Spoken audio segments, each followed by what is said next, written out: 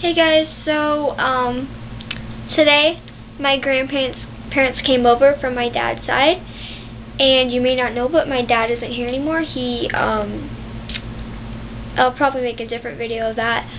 But yeah, they came over and they looked at me really weird, and I didn't tell them about the hospitalization because I didn't want them to think I knew she had an eating disorder, because I don't want to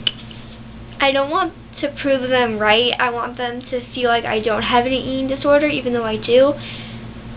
Yeah, I just don't want them to think that the only way you can get skinny is from having an eating disorder, because it's not the only way. There's hundreds of ways to get skinny without throwing up or eating very little or anything like that. So yeah, and I went to the bathroom because, okay, so in the morning I really wanted to purge. I really wanted to eat a lot and then throw it up, and my mom was still sleeping, and I was like, maybe I shouldn't because she'll know what I'm doing. I just don't want to go there. But then I waited until about 2. That's when I couldn't wait anymore. That's when my mom went to work, so I was good. But then as soon as I was done binging, they came. My grandparents came right then, and I was just like, fuck this, sorry, that I don't deserve this. I deserve to purge. And I was eating a quesadilla, a cheese quesadilla tortilla shell thing. It was really, really good. And I was just like, okay, so I need to drink my water while I'm eating this so that I can throw it up without choking. And it was just really weird because they were there watching me eat, and yeah. At least I didn't see the other things that I had in my room. I had fruit snacks, Cheez-Its, 2 ramen noodle packages, some Greek yogurt stuff that's really good, and some cinnamon swirl things. So yeah, I had a lot, but I didn't eat it all. Obviously, I still have a lot left because I need to save food for my binges. And yeah, but then I went up to the bathroom, and I came in there with my 20-ounce cup thing. Sometimes I'll just use one of these, but I don't like that because they don't hold as much water. And when I purge, I need usually I need 80 ounces of water, because each time I drink 2 20 ounces and I do 3 rounds. So yeah, I know it's not good for me, but it's just how I do it and stuff. And I'm rambling, I'm sorry, but I forgot what I was talking about. I was talking about, oh yeah, the purging. So then I went into the bathroom with my little 20-ounce cup thing, and I turned the water on, the shower, and I just started purging. And luckily, I'm a pretty quiet purger now, but I don't think they knew, but they looked at me kind of odd when I left. But I don't think, they didn't say anything or anything like that.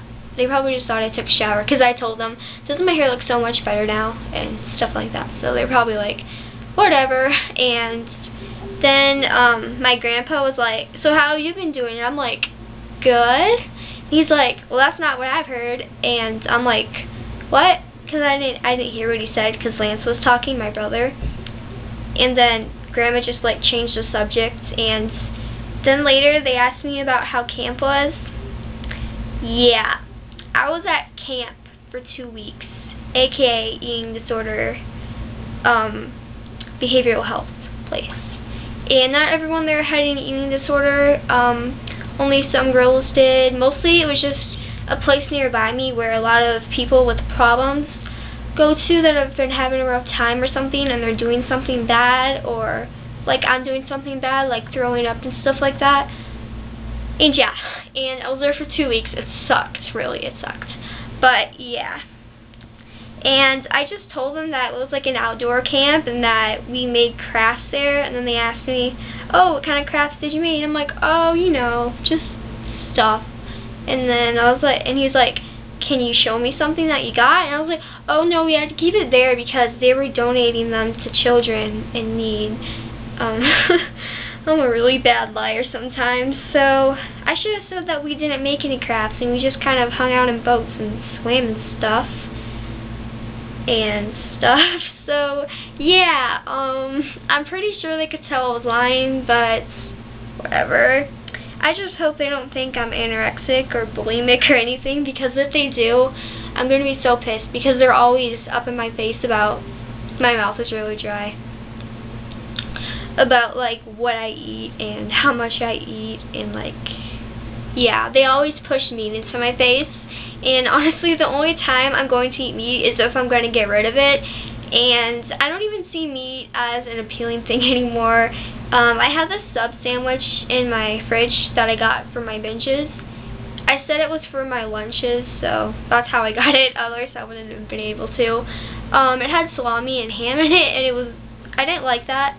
But the salami, it's like it was turning gray. So hopefully they didn't use sodium nitrate on it, because that causes cancer. But that's still really gross. That just shows why we shouldn't eat meat. And like, hey, sorry, that may have been triggering. I can't help it. I'm like, I do that all the time in class, and I'm pretty sure that people notice, because once I was doing that, like that thing with your wrist, and like my friend Stephanie, she looked at me and she was like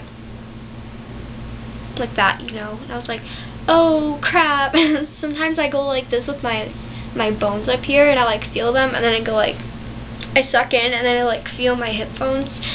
It just gives me some kind of comfort when I'm sad or something. I'm like, oh, I still have this. It's like I can feel my bones. It makes me feel happy and stuff. So yeah, this is turning into a weird video.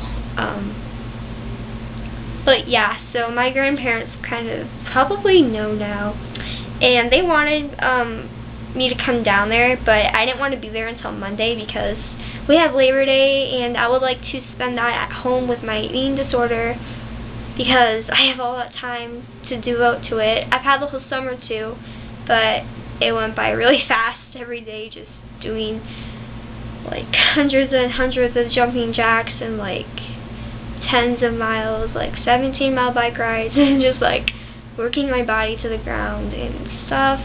And yeah, like I remember this one night where I really did not want to go on a bike ride. I was too tired to, and I did 17 miles, and I didn't want to, but I didn't have the control or the strength to not. I couldn't just sit there at my laptop. And some people on Tumblr are like, how can you just go on your bike rides? I don't understand it. Like, you have to have like the most amount of motivation. No, I have the most self-criticism in my head when I don't. I feel so guilty when I don't. So I do it. I feel like I have to, and I just walk out the door and I can't stop myself, and I just go until I'm done and stuff. So yeah, when I get home, I'm really tired, and I try my best not to eat after I get home, because then if I do, I start like binging, and then I have to like, and I'm like, oh, I might as well just eat as much as I want and then get rid of it. And that's not a good thing to do, especially when you're working out, because you can have heart attacks if you're bulimic and you work out due to irregular heartbeats, and you can go into cardiac arrest also. So I'm really careful with that, not to be too intense when I work out, because I know that that is a risk of mine, and I don't want that to happen to me. But yeah. And you know that night that, like, that one video that I made, I had like that like black Abercrombie sweatshirt on? Like, after that, I was really shaky, and I was thinking a lot, and I hadn't eaten that much that day. Okay, I'm getting shaky again. I can't talk about this. I'm sorry. I'll get like obsessive, and then I'll have to go to the hospital. Yeah. Thing with me is I get one thought leads to another, and I start thinking too much. I start shaking, and I can't handle it. Yeah. Eating stuff makes me feel better though. But then the feeling afterwards, I hate it. And last night, okay, this is turning into a ranting video. I'm going to end it now. Follow my Tumblr, 90th in Pounds. I'll have the link below, and yeah. So, yeah, bye guys.